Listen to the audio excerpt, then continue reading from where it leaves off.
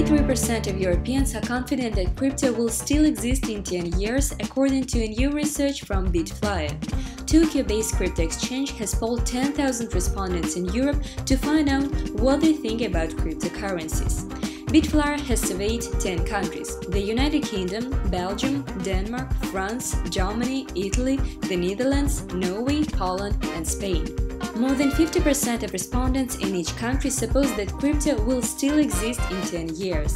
Norwegians turn out to be the most optimistic about its future, with 73% thinking that crypto will exist. On the other hand, French respondents were the most pessimistic about the future of crypto.